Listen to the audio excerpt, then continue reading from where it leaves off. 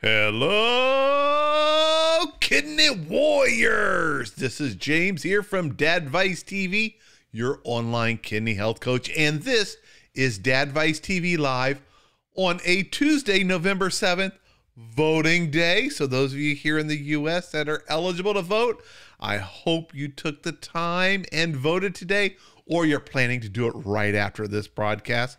Really important to leverage that right and go out there and vote.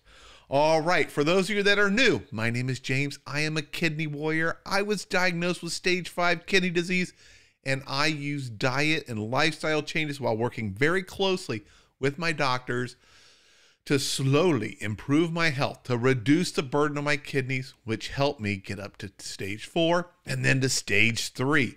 And a key element of all that was my diet. I got to pick what I ate, what I didn't eat, what I passed on, how much I ate. Diet plays such an important role, and it's one of the things that you have control of. Now, tonight, we've got the person that helps you with the diet when you have kidney disease. It is a renal dietitian, and everyone who knows, everyone who's read the books that I've written, Conquering Kidney Disease or Conquering the Kidney Diet, they know the thing I recommend is work with your doctor, get your blood pressure under control, live a heart-healthy lifestyle, but incorporate a renal dietitian. They have the skills, they have the knowledge, and they will give you the tools to eat the best for your own unique situation to help give your kidneys the best chance of keeping up with you, possibly even slowing down the progression of kidney disease and maybe even boosting up your GFR, getting rid of those symptoms and things like that, so life is great again. Now, tonight we're doing a live question and answer, Q&A, and with us is one of the best renal dietitians you will find anywhere. She has an amazing Facebook group that everyone here should belong to. It's positive, it's supportive, it's got amazing foods that people are making, and they talk about what they've done, what they've tweaked for their own personal diets. Fantastic resource. But please welcome renal dietitian Jen Hernandez from plantpoweredkidneys.com. Hey, Jen. Hey, James. It is so good to be back. It's a little darker. I've got my inside lights on now that our sunlight situation has changed, and I am so excited to get into this new season, wrapping up 2023 with you all, chatting about the holidays. Whatever questions you have, I am here to do my best to answer them and support you. So for those of you who maybe are brand new, just learning about me or this channel or our Q&As, my name is Jen. I am a renal dietitian and I am part of Plant Powered Kidneys. And we focus on helping people do everything they can with their diet and their lifestyle to delay or avoid dialysis entirely by protecting their kidney health. There are so many things that people can do in the early stages of CKD when it comes to diet and lifestyle. The medical side, it's not quite there yet. They can do and do medication support, but the diet and lifestyle, that's where we come in. And we see so many wonderful results when we support our students, our clients with making the best, safest, healthiest diet changes that protect their kidneys and let them do the job that kidneys are supposed to be doing so that they can continue to live really long, enjoyable lives and not be thinking about this fear of dialysis around the corner, something that's going to happen at any minute. When you make diet changes, you will feel so much more confident in what your kidneys are able to do because you're taking care of your kidneys. So if you want to learn more about us, you can find us at our website at plantpoweredkidneys.com. We do have a free full 7-day meal plan there for you to check out. You get it for free. And we know it's helped a lot of people kind of get the ball rolling when they learn about adding plants. And then like James mentioned, we do have our free Facebook group, which is another great supportive community that we do more Q&As like this. We support other students. People post their recipes, their food pictures, all really great things to support you in making healthy lifestyle changes, which really the bottom line is about adding more plants to the diet, hence plant-powered kidneys. Awesome. All right, we already have some great questions here. We're going to start off with Lynn. She says, I'm stage 5 renal failure. I was told that my kidneys were not going to get any better. I'd hate to think that is true. how would you respond to Lynn? And Lynn, are you on dialysis or are you just at stage 5 pre-dialysis? It'd be great Yeah, to know not that. non-dialysis. Yeah. So the way I'm never going to go against the doctor with what they're discussing with you about your medical care, because they are the experts when it comes to diagnosing. They are the ones who will diagnose you with your kidney issues, whatever that may be. What I will say is that when we see the labs, the GFR, the glomerular filtration rate, that is the measurement of how much your kidneys are filtering toxins and wastes. That number decreases with the stage. And while I can't say for sure, oh, we're going to reverse CKD or things like that, what I do see is that people are able to slow down the kidney disease progression and then even see an improvement in that GFR because their kidneys are able to get more filtered. So they might get restaged into stage 4 or stage 3. It could even be higher. Everybody's different. There's acute kidney injury. There's AKI, which is, going down to stage 5 very drastically, but then recuperating full function. There's genetic issues, immune issues. There's a lot of things behind CKD.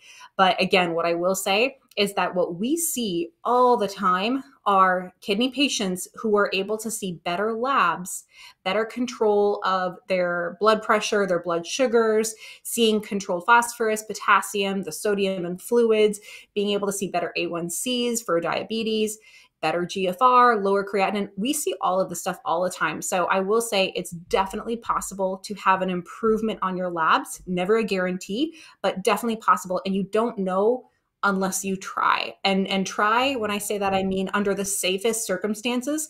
I'm not talking about fad diets or cleanses and pills and potions that they sell you online. I'm talking about healthy, safe nutrition changes that are proven to support kidney function. That's what I'm talking about. Awesome. And I ask people, where are you watching from? We have Hong Kong. We have Cape Canaveral, Florida, which, hey, that may end up being your neighbor down in the near future when you move to possibly Florida. We got Ohio, all over the United States, all over the world. Awesome there. And Lynn did chime in. She's been on dialysis for 2 years. So your diet, Lynn, is going to be a little more difficult since you are on dialysis, but it never hurts to eat healthy and incorporate more plants into your diet. Yeah, I want to add too, because we know that now that she shared that with us.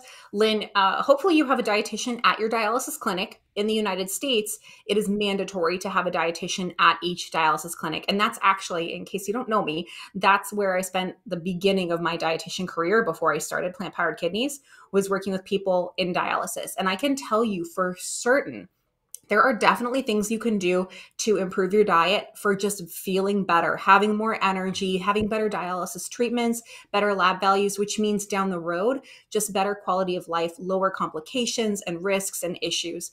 So if you can connect with your dietitian, they will give you the most personalized information because they have your medical and health history. They see your labs, they see your medications, they see your dialysis treatments, and they can help work with you on getting all of this information together to formulate a plan, to formulate maybe a list of foods that are better for you, that makes sense for all of those pieces of the puzzle that we talk about. And she says, thank you so much. Hey, you're welcome, Lynn. And we got several people from Canada. Hey, hi to my neighbors to the north. I'm in Detroit, Michigan. My kids and I, every couple weeks, hop on over to Ontario. We love the candy over there because it's much, much better than the United States. And I love going over there and eating at the restaurants because the food, it's closer to Europe. And I find it doesn't have all those additives in it. And I love going over there. All right. We have, Sue has a question. I've actually heard this question before from others. I was just talking to my wife earlier today about a similar situation. Her CKD was caused by chemo and cancer, and her fear is that if her cancer returns, do you know, is it possible to still get chemo treatment with CKD? Well, as a dietitian, that's a bit out of my scope. That would be something to talk with your nephrologist about, with your oncologist, maybe your primary physician, but your specialist physicians should give you a better insight into what that looks like. I can tell you that I've worked with patients who have had cancer, either a history of or a active cancer plus CKD. And so there are some things that we do look at to kind of balance both of those things. We have to set a list of priorities on what's important and what's really kind of the biggest issue that we need to focus on. So those would be some of the things I'd be looking at. But when it comes to that specific question, unfortunately, it's a bit out of my scope of what I would be able to address. And Lynn did chime in. She does have a dietitian at the center where she gets her dialysis. That's great. That is really good. And I understand, like, I know what she's saying when I have to figure it out for myself. I will tell you guys, and this is not saying, oh, it's fine for them to be like this, but dietitians in the clinics, we cover literally hundreds of patients. And so if you want attention from your dietitian, you definitely want to make it known that you want to speak with them and ask them direct questions about what you're particularly interested in. Don't say, just make me a meal plan, because they don't have the time for that. Unfortunately, they're very, very swamped. They have, I remember those days. It was very hard, but the patients that wanted my time and wanted to make changes, I was more than excited to be able to sit down and talk with them more about the things that they wanted to do.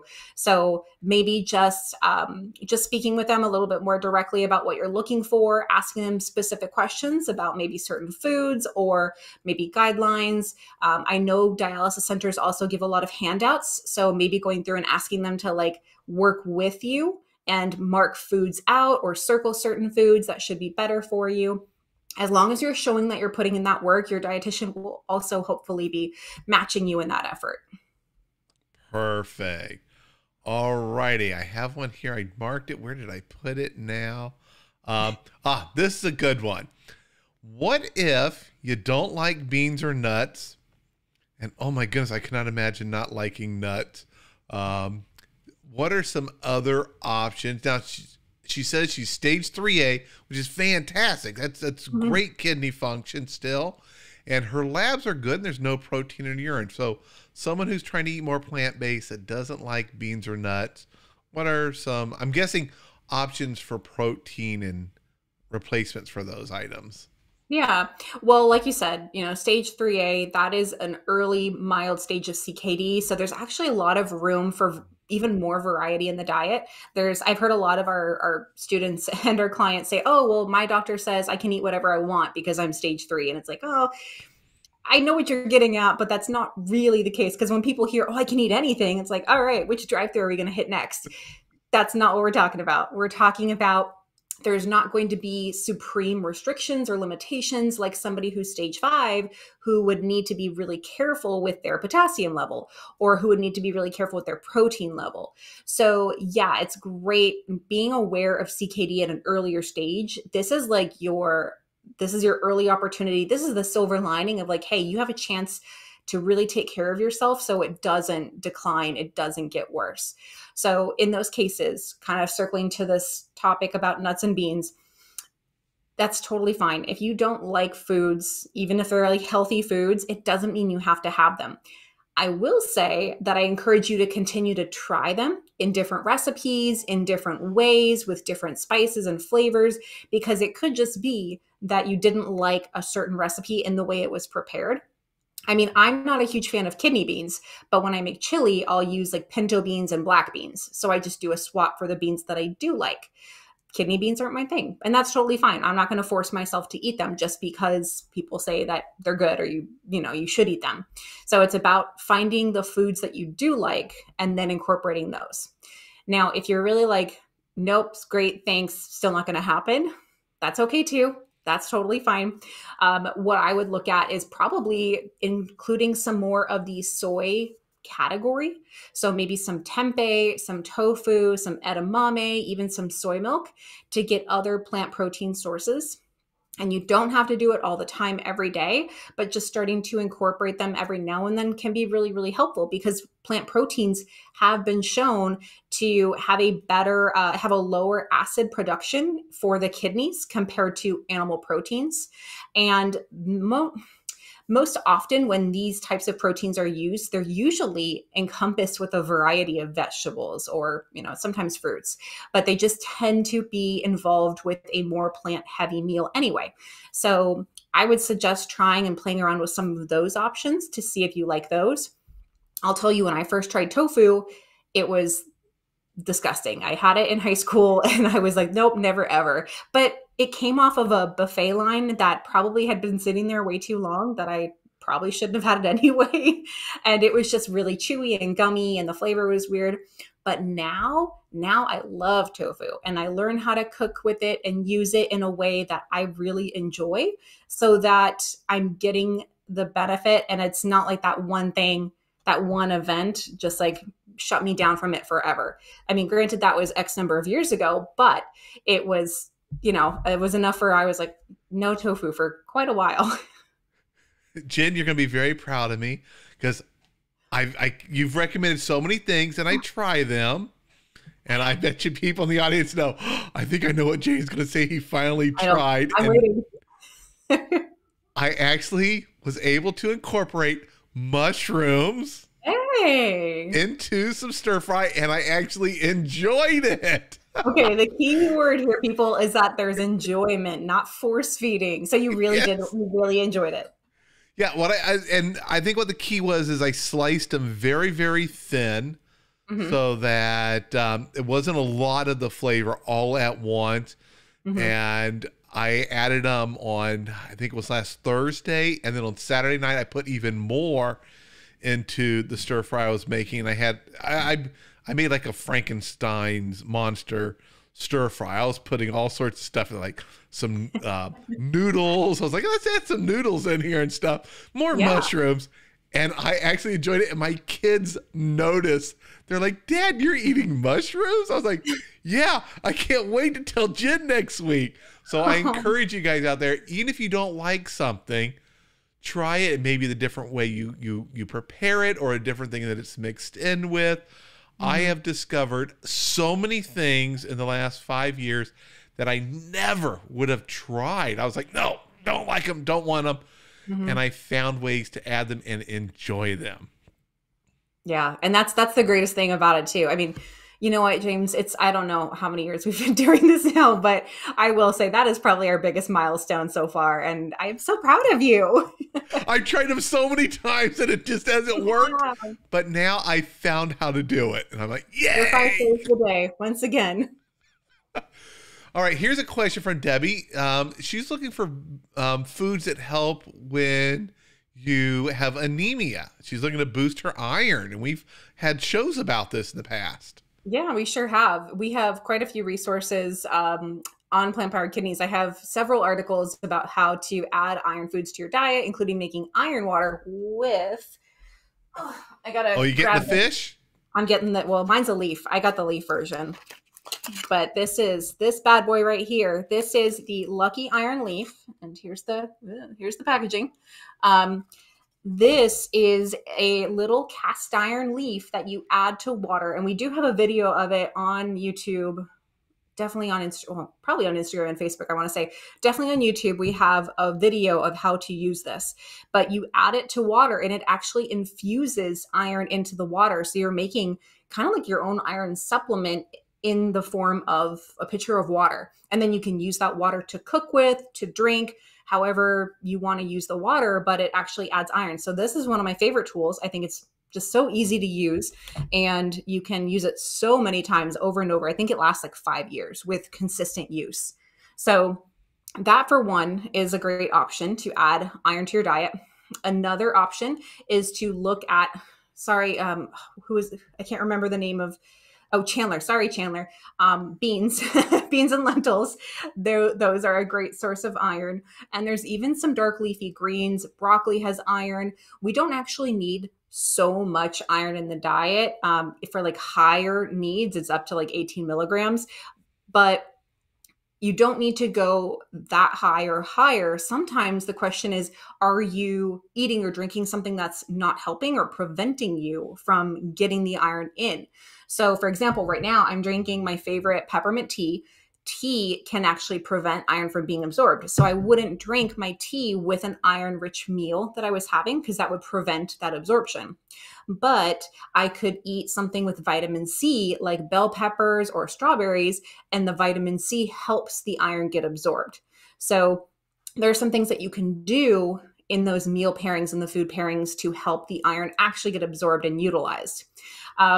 Another thing to think about too is, and this gets a bit more into the medical side and really talking with your healthcare provider about this, but sometimes there are other metabolic factors going on that are preventing. So you might have a deficiency in something that is actually preventing the iron from being absorbed or even utilized. So if you try everything, if you're doing your food tracking and you're like, oh my gosh, I'm getting so much iron in, I'm getting my vitamin C in, I'm not drinking coffee or tea with these meals, so I'm not stopping that absorption, but still it's not working really well, it could be more on the medical side because again, CKD, kidneys are in part responsible to help with the iron management in the body and prevent anemia. And if the kidneys aren't working, that's why there's a higher risk of anemia. So again, if you're doing a lot of these dietary things and it's not moving the needle, talk with your healthcare provider about other things that might be causing the situation to not be improved, because there are medical treatments as well. And we, with a lot of clients and patients and students, that there's so much fear around all types of food because there's this concern for potassium, there's a concern for phosphorus, there's a concern for protein, for sodium, sometimes for carbohydrates. And so oftentimes I find that people are just cutting back so much. And that causes unintentional weight loss, meaning you don't want to lose weight, but you're just not eating enough. And therefore the weight just keeps falling off. And so this is where more of the education part comes in, because it's really important to understand all of the foods that can be enjoyed with a renal diet. And so many of them we've talked about, like, we've talked about an infinite amount here about all the foods that can be enjoyed. It's just more so understanding about those things like potassium, sodium, etc. So the first step, I would say, because you're probably not going to go right from like the salads to everything, but I would say with those salads, adding some extra healthy fats could be a great option. And the safest healthy fat could be extra olive oil or avocado oil on the dressing. So not just more of the bottle dressing if you're using that, but literally like a nice little splash of just extra virgin olive oil, avocado oil, something like that, because it has quite a bit of calories in smaller amounts. So a little can go a longer way. You can also, if you do like nuts or seeds or beans, I feel like I'm going to be picking on Chandler because it is a great opportunity to add more calories, because again, nuts are in that similar realm that a small amount will provide several hundred calories. It doesn't take a lot. So I would say that would be some of the biggest things that I would look at. And then beyond that, it really goes into learning and understanding more about what's going on. And this is where I would say talking with the doctor about getting a referral to a dietitian, because even that unintentional weight loss, that could be a referral indicator for a dietitian.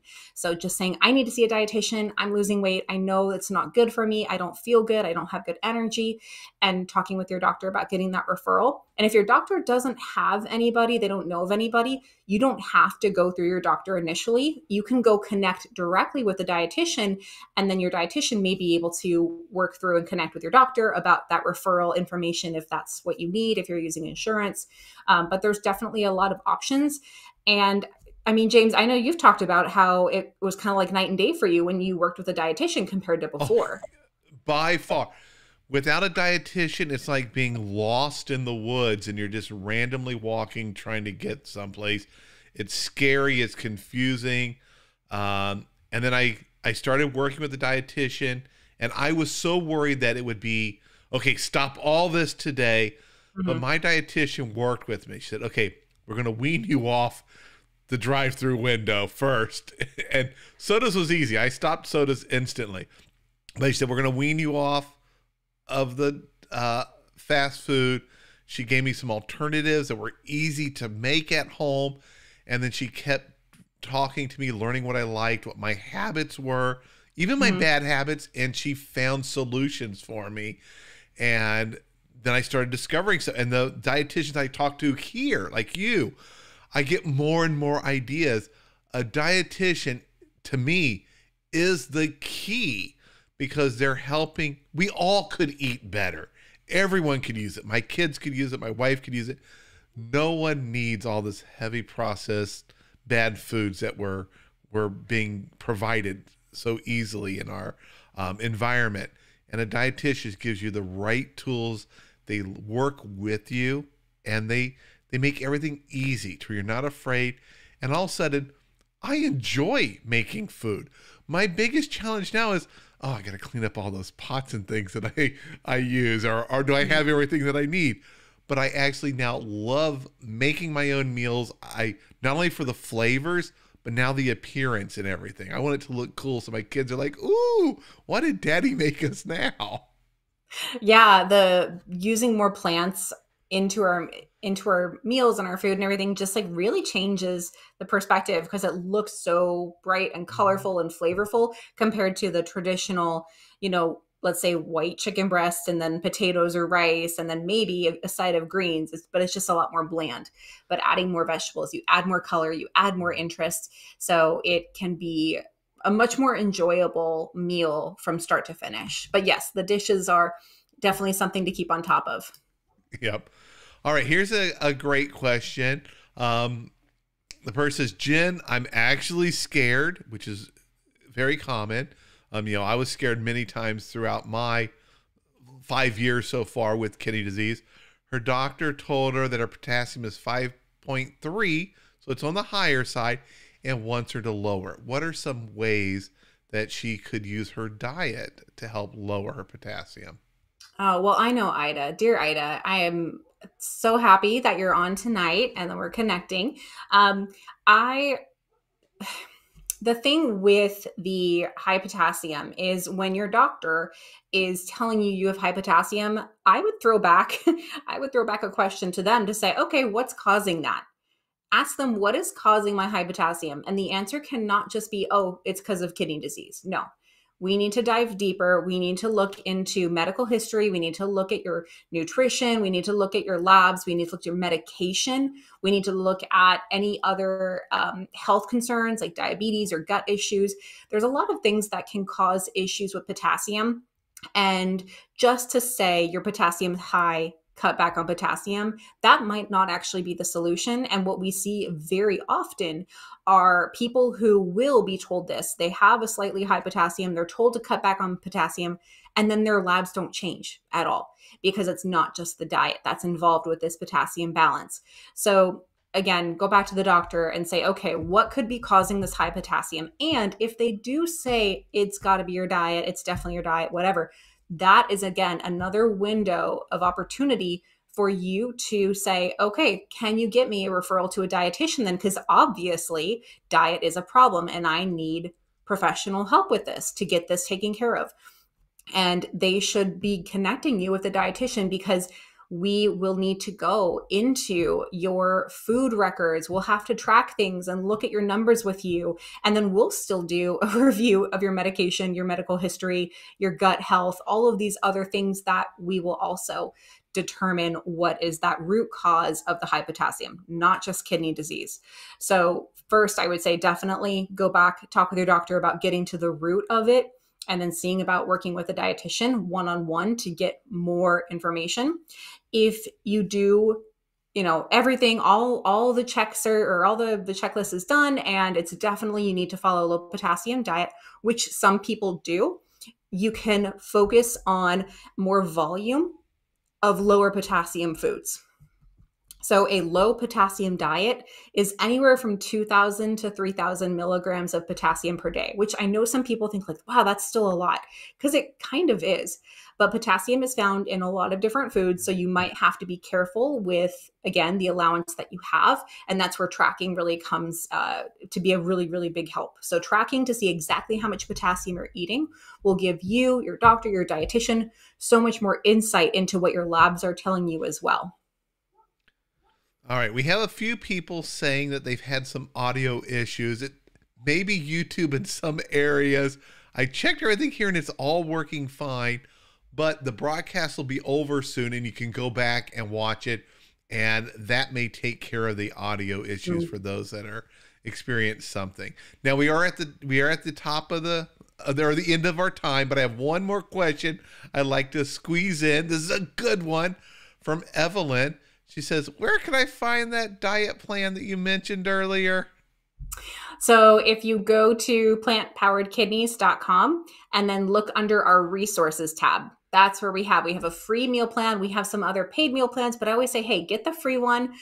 Get an idea of what we do. If it's something that you would like to use, many people like to use that meal plan. And it actually provides, I don't know the exact number. I want to say like 13 or 14 recipes. It's quite a bit. So you could actually use those recipes for quite a while and just see how you feel. See if that makes sense for you. We also provide a lot of information along with that meal plan so that you do feel like you're getting a little bit more education with it. So yeah, I would say go check that out. And then, Plant Powered Kidneys is around to support you. Yep. And I hope to see so many of you in the Plant Powered Kidneys Facebook group. I don't chime in that often, but when I see especially good recipes or someone takes like a picture of something they made, oh, I love to chime in then, because there are so many amazing combinations and ideas that people are coming up with. And that creativity just helps me have more variety and love looking forward to mealtime. As many of you can see, I love mealtime a little too much. I'm cutting back on those calories.